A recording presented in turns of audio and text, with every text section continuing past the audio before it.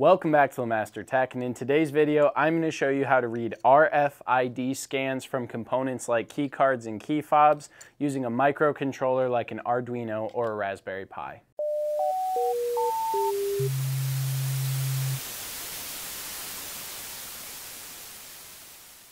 So the core functionality in this project is obviously RFID, which stands for Radio Frequency Identification. And there are so many little sub-technologies that we could deep dive around the world of RFID communications. This will be a practical video on how to use RFID scanning for an Arduino or a comparable microcontroller project. But for today's video, all you really need to know about how an RFID loop works is that there's a master or a powered active component that is sort of going out and emitting a radio frequency and looking for nearby devices to scan. And for this application, that'll be this standard MFCR522 RFID scanning component. It uses a very simple 8-pin pinout, which is very standard for RFID scanners. And then passive components, things that don't require power because they have an RF signature, an RFID, but they're not powered because all they need to be is near an active component that's able to scan them, like this key fob or this key card. So if you understand the difference between active and passive, you know enough about RFID that you can use it for this project. The 8 pins I previously mentioned are built around serial peripheral communications, usually abbreviated SPI. And in our application, it's 3.3 volts and ground for the power loop, and then SDA, which is serial data, SCK, which is serial clock, MISO, which is master in, slave out, and MOSI, which is master out, slave in. Then IRQ, which means interrupt request, and RST, which means reset. You can find little variations on these pins. Some use slave select or chip select as well, but we're not going to worry about that today. It is worth mentioning and calling out now that the majority of the kits and scanners that I saw that are Arduino compatible don't come with the pins soldered on. So I know some folks have found my videos before and they mentioned that I never said anything about you having to solder. If you use the exact kits that I use in this video, you will need to solder your components. So if you don't want to do that, just make sure you look for a similar kit that comes with the pins already attached. Now let's take a look at the physical wiring for our project. The piece that you actually need to know about our physical connections here is we want to take 3.3 volts and ground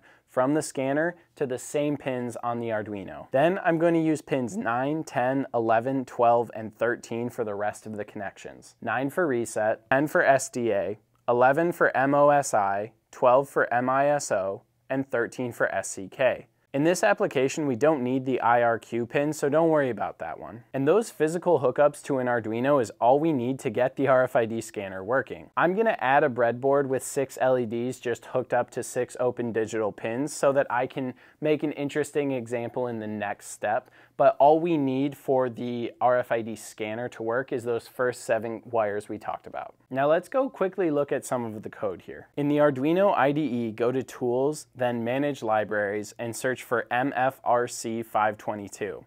I'm using this one from GitHub Community that comes with several great examples. So install this library, then hit the little 3 dots in the top right corner of that library in the library tools, and go to Examples, then open the one that's called Read NUID. This is going to have some simple code to get us going really fast with just reading the RFIDs, and then I'll show you my custom code for checking and validating RFIDs against a bank of stored and trusted codes. Now, if you're a code aficionado or you're really trying to understand a layer deeper of how RFID works, I welcome you to pause here a little bit, go through this example code, and really understand what each line is doing.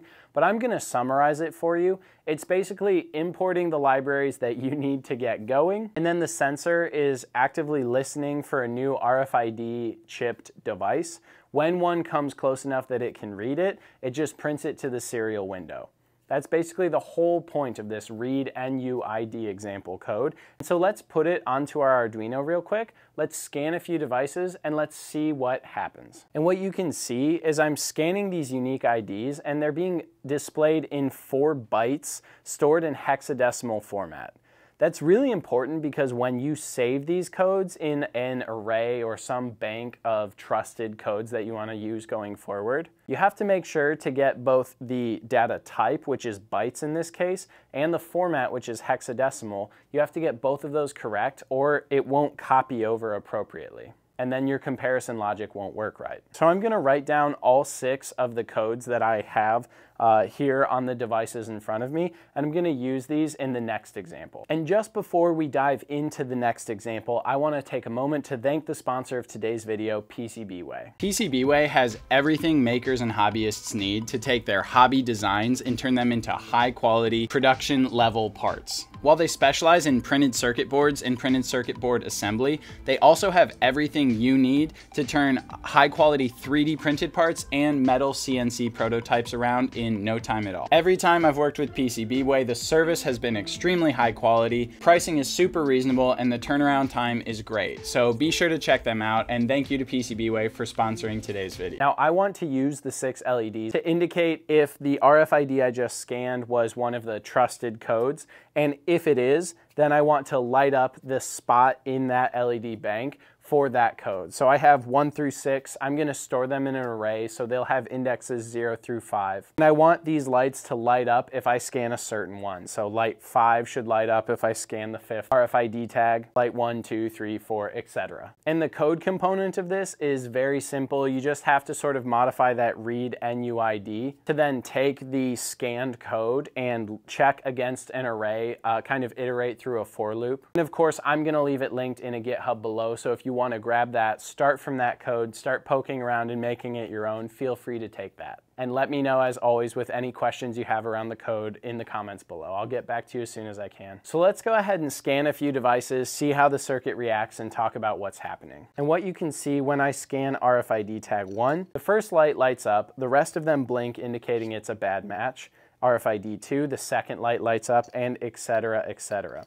So you can think of a system where you might want students to scan badges or tags when they check in, some sort of system where you provide an employee perk and you want to track who's using it, so you set up a badge scanner. And in a pretty minimal way, this is sort of how employee access systems at work, your credit card when it's being chip scanned at checkouts, and all sorts of other local scanning RFID type technologies are working. So having a basic understanding of this is super cool, not just for hobbyists and makers, but as you go about the world, seeing this in regular use and knowing, hey, I know what's going on in there. All right, so I hope y'all found this video to be a useful introduction to the world of RFID scanning with Arduino and microcontrollers. Let me know if you have any questions in the comments below, and drop a comment telling me what we should do next. Please consider leaving a like on the video, subscribing to the channel. It helps me out a ton.